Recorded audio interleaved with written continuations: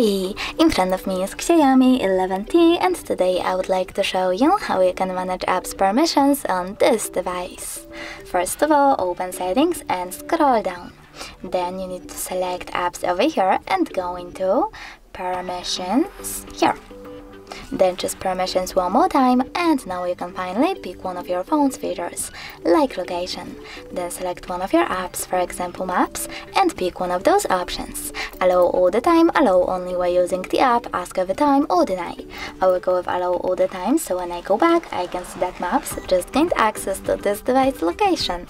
But you can also just tap on one of your apps, select see all Google's permissions over here, and manage all of them for this app from here. Oh, sorry. Thanks so much for watching. If you enjoyed this video, don't forget to leave a like, comment, and definitely subscribe. Bye!